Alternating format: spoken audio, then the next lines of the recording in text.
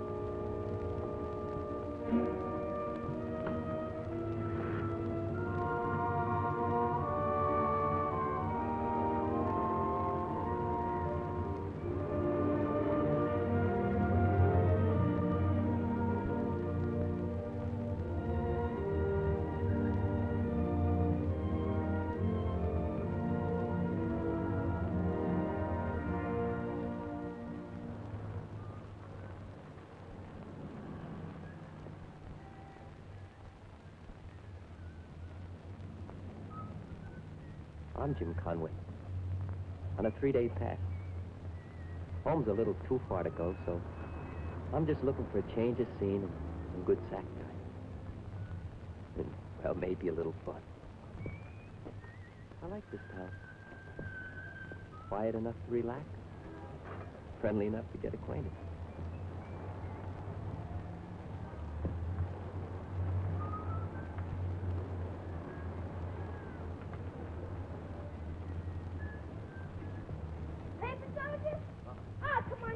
No, thank you. Come on, you listen, kid. I'm on pass. When I'm on pass, I don't want to read nothing about nothing. So run along. Send your papers. That's it. Gee, thanks. Right on about it. Get your latest edition here.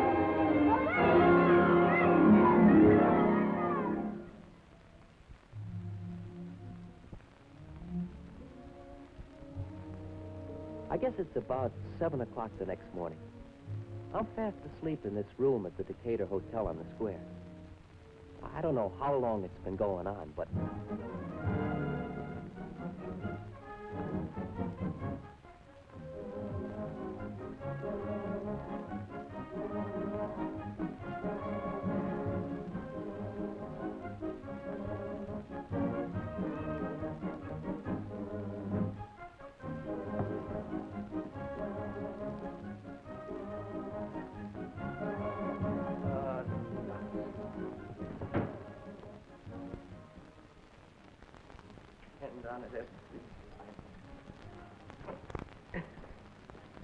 If anybody wants to get me sleep, it's always the...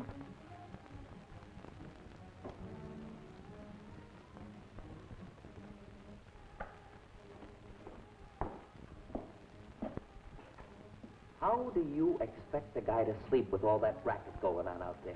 You know, if you'd wised me up to this shindig, I'd have gone someplace else. I thought you knew about it, Sergeant. It was in the paper. Yeah. Well, if I was running a hotel, I'd have enough... You got the mail ready? There it is. Is this everything? Everything. Okay, you'll get it back when it's sent.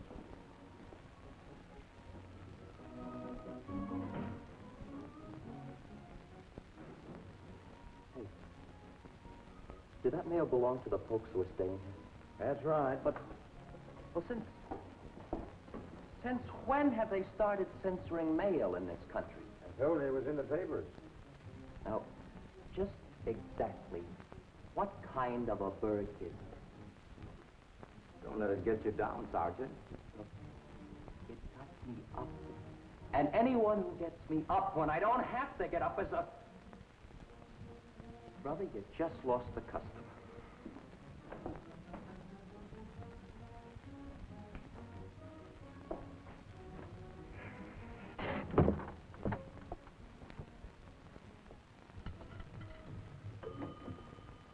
Number, please. Oh, operator, would you give me long distance, please?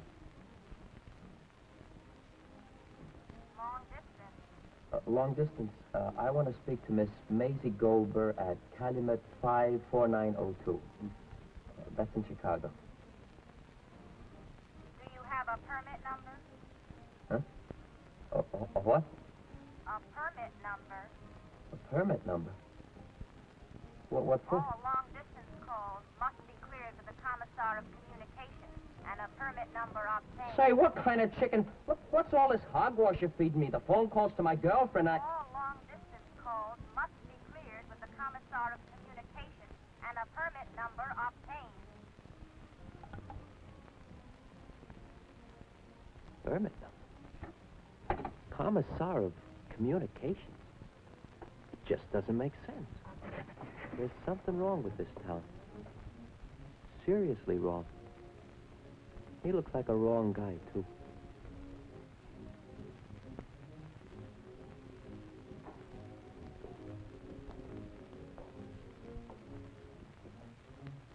I've got to see what's going on out there.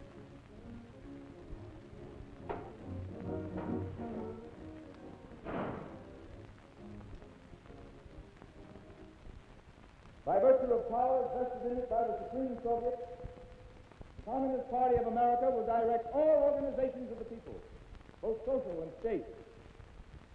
The private operation of hotels, banks, stores, and services will be permitted only at the discretion of the Council of People's Commissars.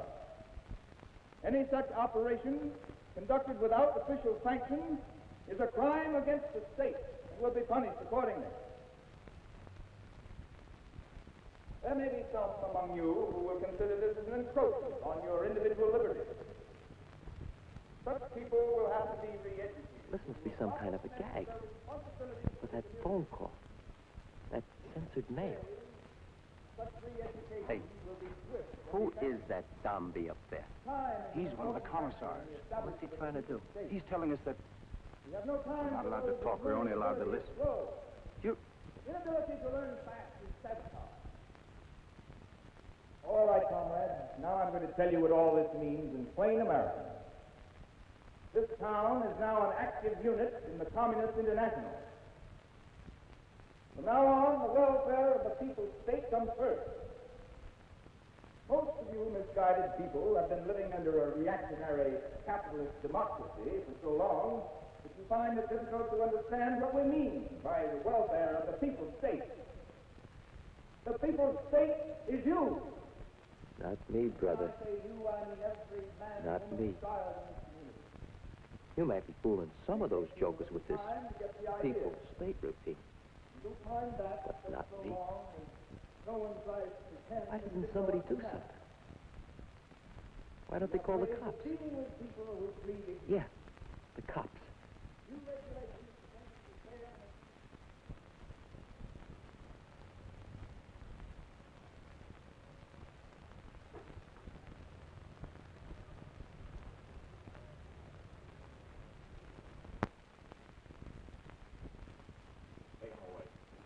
And come here, you won't get away with it. People won't stand for it. As soon as they realize the extent to which you've taken away their liberties, they're not a farewell speech. They're out. Not you too, Chief. I guess so. But why? Why you? For performing my duties, I guess, as chief of police of this community, Get him out according of to the best of my ability and according to the Constitution of the United States. Now what'll I do? I gotta do something. Gotta get out of here. Council expects it to be clearly understood that it will tolerate no interference in the execution of its public responsibilities. Any person hindering or delaying an officer of the people's state in the performance of his duties will be considered an enemy of the people and punished accordingly. The duty of all loyal citizens of the people's state to cooperate with the council at all times, to make any sacrifices which may be ordered for the benefit of the people's state as a whole. Remember, the future of the people's state is your future. You must think, act, and live for the state. The people of this community have waited a long time for the right kind of leadership. Now that you have it, remember that the people's state is your state only if you give it your full and unswerving cooperation in its fight for freedom. No one can get out of his duty. Get out of here. People's state Yeah. Roads blocked. Newspaper office boarded up. Bank seized. Maybe I'm dreaming all this. No. I gotta get out of here. But how? Will tolerate no interference. Time is an important factor in the establishment of the people's state. To avoid bloodshed, citizens will obey all orders of people's militia. Persons found engaging in acts of sabotage will be summarily shot. The state demands action. It's on the basis of his actions. It demands loyalty to the community will be judged. Anytime a citizen doubts whether he's doing the right thing, You call it freedom, you and your jackal? Who elected you to run this community? By what right do you tell us what to believe in and where to live? What makes you think you can tell us where to travel and where to work and what to read? We're Americans, and we believe in the freedom of the individual to make up his mind for himself. It's not the state that comes first. It's the people in it. And if you don't recognize the rights of the people, you don't belong here. Take your hands off me. Let go. Let me go. Let me go.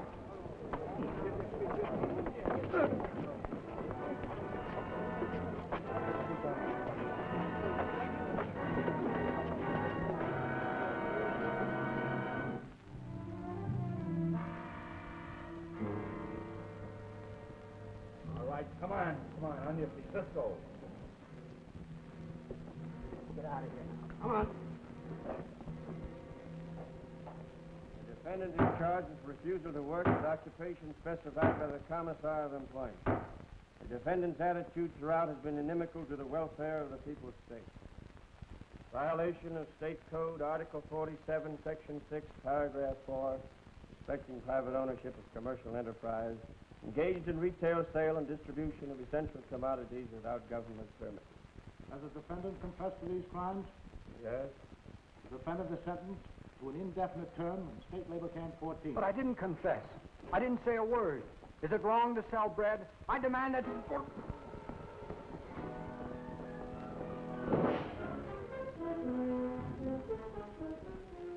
it's no dream now, that dirty. They got me where they want me. Oh, if I could only get my hands on that. The defendant is charged with conspiracy under Defense of the People's Act, Article 16, Paragraph 4, to wit, attempting to do bodily harm to officers of the state. You confess to this crime? What crime? Look, I don't recognize this court or those bunch of hoods you call officers of the state. The defendant will confine himself to answering questions rather than raising them. I'm entitled to defend myself. You appear to be a sensible, realistic citizen. Perhaps you went to the aid of that woman through a mistaken sense of chivalry. I'll call it what you like. And it wasn't a mistake either. That woman had a perfect right to say what she did. And everything she said goes double for me. The charge against you is very serious. If it's necessary to add treason to that charge, we'll go hard with you. Treason? Say, if there's anybody guilty of treason, it's that zombie who's shooting his mouth off out there in the square. Is there anything further to say? I sure do. You don't seriously think you're going to get Americans to go communist, do you? Not with all those benefits you've been handing out. You know, the trouble with you and all your crowd is you think that you can make people act like puppets while you dangle them on that worn-out string of ideas that should have been buried along with the guy that invented them. Oh, you mugs are living back in the 19th century with the bustle skirts and mutton chop whiskers. You're just about as old-fashioned as my grandmother's corsets. You seem to know a great deal about us. You ain't kidding. Just try pushing Americans around and you'll get just about as far as the creek. Sure, you find a few suckers here and there, the kind of guys that live by letting George do it. But you aren't going to fool anybody who knows anything about you. And remember some of those tricks you pulled over the last 30 years. And there's more than enough of us to take care of you. I admire your spirit, if not your knowledge. Communism needs men like you. A little reschooling will do you a world of good. I'm going to offer you the opportunity of swearing allegiance to the Communist International and the People's State of America. I advise you to accept. And if I don't? You'll be punished to the full extent of the law.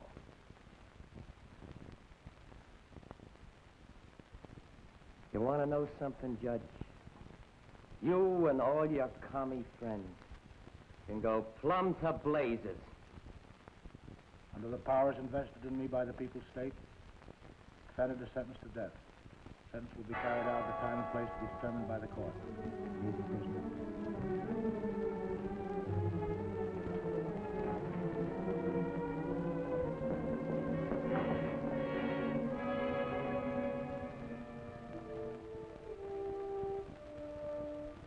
Wonder if it made sense, the stuff I said in the courtroom.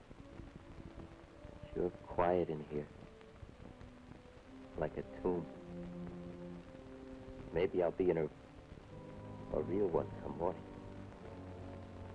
Dawn's usually the time they do it. Coyotes.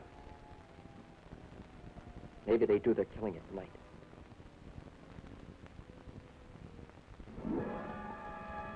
Open.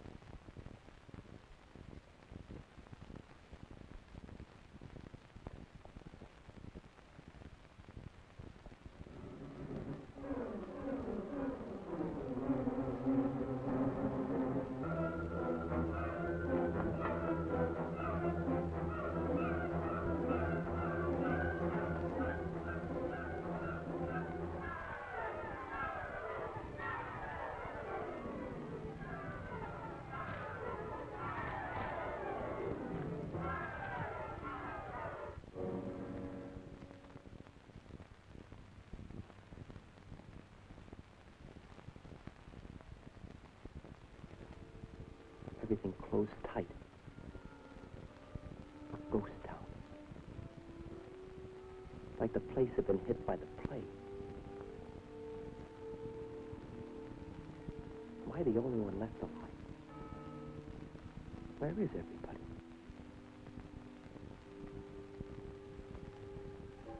Maybe it's a trick.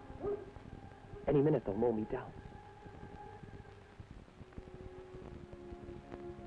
Fought for freedom.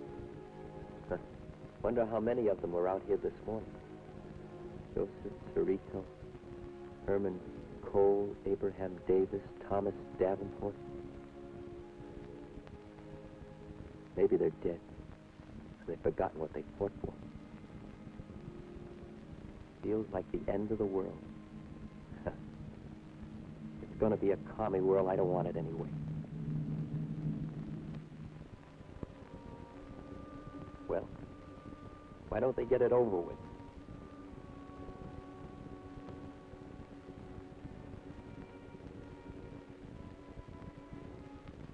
Nothing happened. I thought of my papers, my money.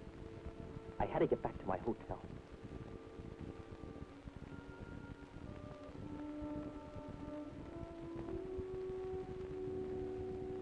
The lobby was dark and the night clerk asleep.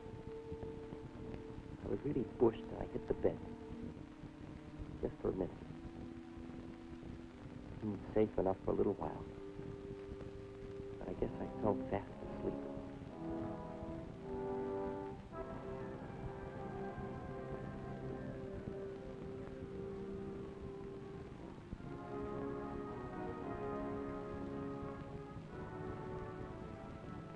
Bright day when I woke up. And I thought, if they're gonna get me, let them get me in uniform. The only way out was through the lobby.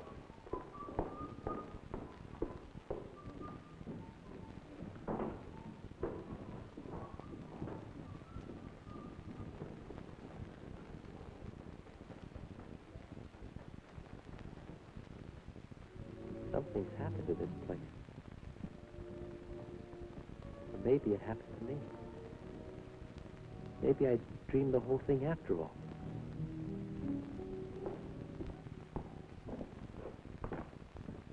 Here's my key, room 25. You got the bill? All right. It's $5, sir.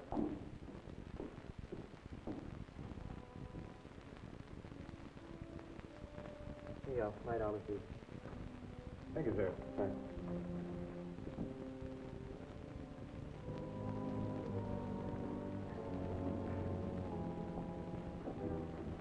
Excuse me, ma'am. Very sorry. Oh, it's perfectly all right.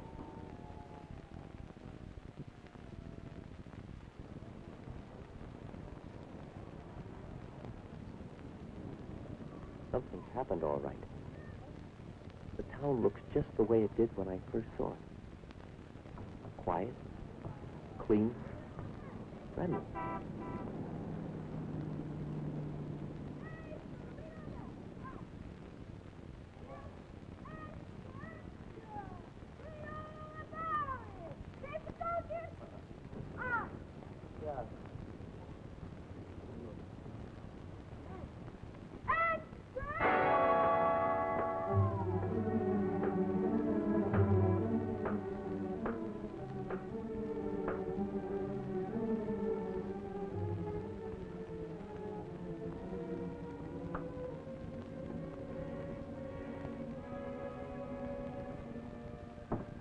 Morning, Sergeant. How are you feeling today? Say, aren't you the man that... That's right. I'm the judge that sentenced you to death. I see you're still alive. Yeah. Went fine. Better than we expected. In the papers all over the country by now. Next week's issue of Life magazine, too. Cigarette, Sergeant? No, thanks. You know, when we first talked it over, a lot of the fellas shouted it down.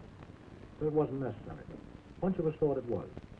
Always seemed to me no better way to show a community how it'd be if the communists took over than to act it out. Don't you think so? Yeah. Fella said I did a swell job with that legal language. My lawyer wrote it out for me. You did a swell job too, young fella. You looked as though you swallowed it all. Hook, line, and sinker. Did I? You certainly did. I guess they keep you boys pretty well informed. I could tell by the way you tore into me. Guess it's part of your training. What would you say? I was wondering whether knowing all the answers the way you did was part of your training. Oh, sure. Well, if all the people understood things the way you did, that stage revolution wouldn't have been necessary. Well, we try to keep up with things. I couldn't tell him I'd been fooled. And maybe if I'd read the paper the night before, I wouldn't have been. But I did tell the old boy how the service keeps us in the know.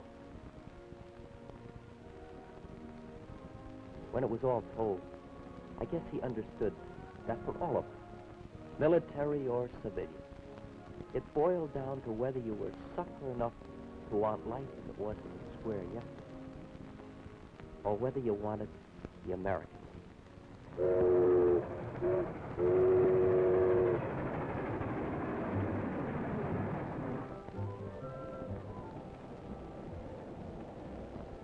The country sure looked good to me that day. Better than it had ever looked before. I was thinking about that town and about the towns all over America, just like it. I'm wondering how many of them needed that kind of a jolt. I didn't think there were many.